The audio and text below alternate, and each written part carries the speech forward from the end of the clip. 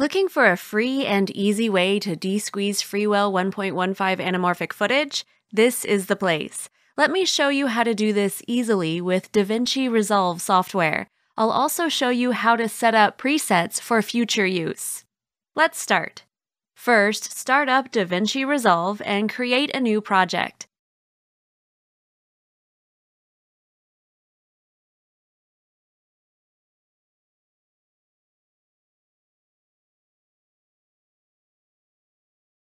Next, select Project Settings. That's the gear icon on the lower right corner of your screen.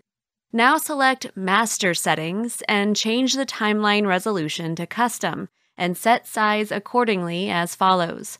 For 4K, set it for 3840 by 1872. For 1080, set it to 1920 by 936.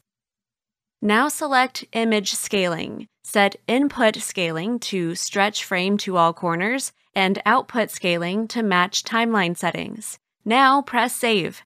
Once saved, select Project Settings again, lower right corner gear icon. Select Presets and then Save As and enter preset name. For instance, Freewell 1.15 Anamorphic 4K, then press OK and finally Cancel. You now have a preset for your timeline for 4K 1.15 anamorphic. Repeat to add 1080 if you choose. Otherwise, go back to the media page and drag your project clips into the media pool.